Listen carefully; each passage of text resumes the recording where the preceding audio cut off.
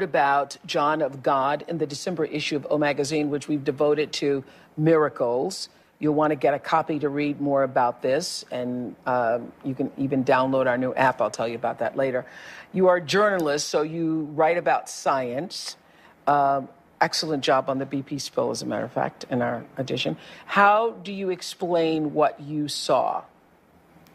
I just don't think we know everything. Mm-hmm. There was really this collective sense of people being loved and helped. And if you think about all the vibes that we give out on a given day, our emotions, let's just say all of them were good.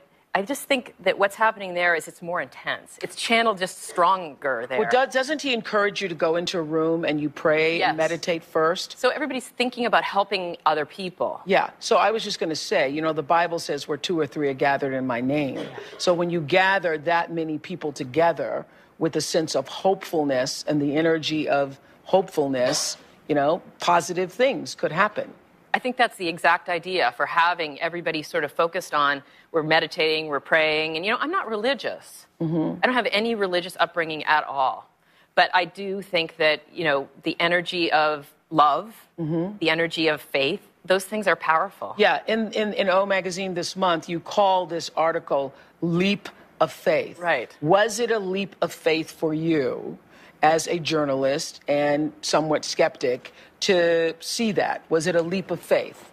Yes, but not only see it, I had to feel it. I was in quite a deep depression, and I didn't even realize this. Yeah. So let me just explain. Following Susan's father's sudden death 2 years ago, she experienced what she called a tsunami of grief, is how you described it. And in the article in December, she describes how she wondered if John of God could help patch up the hole inside you, is what you said, right? And help you love your life again. I mean, I really didn't see joy in things. I didn't, you know, and think of all the work that we do that's so fun. And I was not feeling that. And I thought, okay, it's definitely time for me to stop being this sad. Because it had already been a year since it had already been almost 2. Yeah, since your father. And I thought, that's enough. But I could not get out of that place myself. And you were in the place where you didn't think you could feel joy again. Right. Okay, and so what happened to you? I think it was about the 3rd day I started feeling lighter, almost like a cloud had lifted. And I think it was even after I saw him a couple times, after I spent some time. So do you, like, walk before him and he, like, lays hands on you or something? I touched his hand, but he didn't lay any hands when I was there. He was just looking at you. He looks at you, and they say, look him in the eyes, because that's, you know, he's working on you. And the first time I went to see him, I thought, that was it? You know, that was. I came all this way and lightning. That's it. Hello. Yeah. Yeah. Where's like the big flash of insight or whatever it is, and it's just like come back later. Basically, go take a blessing and come back. And I thought, I was hoping for something more. And the second time I went, he asked me. He again didn't spend any time with me, but he looked at a picture of my father and I, and then he told me to sit in the healing room, and I was there for 3 hours. 3 hours went by like 20 minutes, and it was blissful. And what do you mean blissful? It was like I felt like I was floating. I was talking to my father. He had said to the translator, because he doesn't speak English, so you have a translator there with you, I'm taking care of you. Go and sit and be with your father and represent yourself to your father. So how do you do that? Well, it was meditation, and I had meditated before. I wasn't a daily, I have to meditate kind of person, but I So you're sitting in a healing room by yourself or with other people? With lots of people around, hundreds of people around. And everybody's praying? And everybody is just sitting with their eyes closed, and you're not allowed to cross your legs or your arms. They tell you not to do that, or to open your eyes, that actually, you know, whatever energy they say is coming through will be like kinking a hose if you cross your arms or your legs. And you think if you were told to go sit like this for 3 hours, you would go, 3 hours? How can I do that for 3 hours? It went by like minutes. And in that time, you are thinking about your father? I was speaking to him. It was very real. It was a much more of a vision than I had ever had before. Even right after his death, when I felt an intense longing to talk to him and that he was still kind of present, and then that faded a bit. It came back, but it was very happy. And I got this feeling like that I shouldn't be that sad. It was okay, that everything was okay. You mean when you were sitting in this, yes. quote, healing room? But you know, somebody can tell you that this all sounds day long. very woo-woo to me. Oh, yeah, I know. But, you know, I'm not a woo-woo person. I spend my time, you know, hanging around with guys that are surfing 100-foot waves. And they can't afford to be woo. They're very logical and we're very linear. And so how do you think you're a different person after that experience when you didn't go for a specific healing? I just feel as though I saw the joy in life again. And I started sleeping less. I had more energy. I felt like lighter. I just felt lighter. And I felt happier. I actually probably couldn't have been sitting here right now talking to you about my father without totally breaking down. We'll be right back.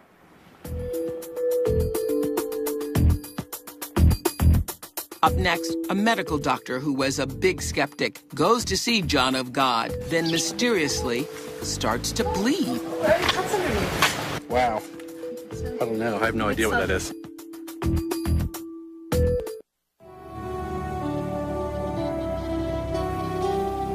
You have to be very open to this. You can't have any fraction of doubt, because the more doubt you put in, the more darkness you're putting against your healing. The more doubt you're putting against God's will. You've heard, like, ask and you shall receive. And if you ask with an open heart and an open mind, in time you will receive. You will get your blessing. That was from a documentary about John of God. Dr. Jeff Rediger traveled to Brazil, as did Susan Casey, we were talking to earlier. Dr. Rediger traveled as a skeptic, a definite skeptic, right? Because you were hoping to uncover what you believe to be the truth behind John of God's controversial form of healing.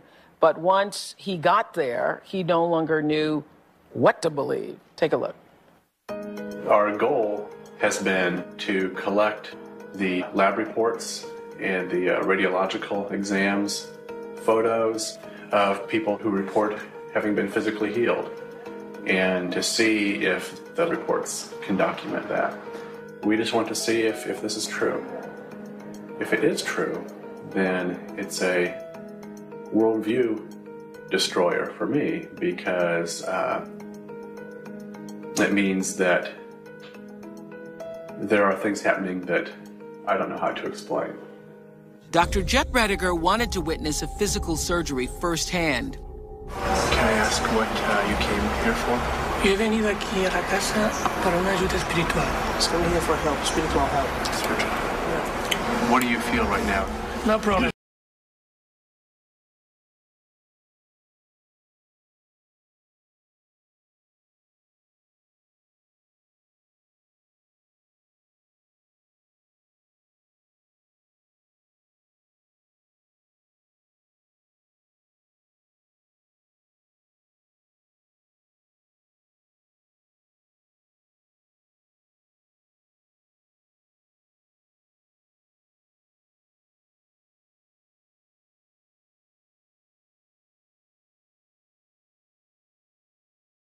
I ask that you decide for yourself what you believe is true.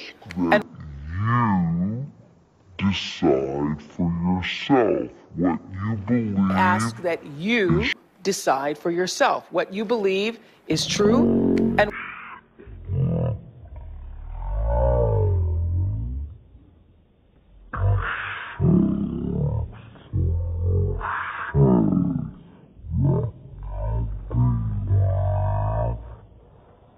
is true, is true, is true, is true, and what is not. and what is not, and what is not, and what is not, And what is not.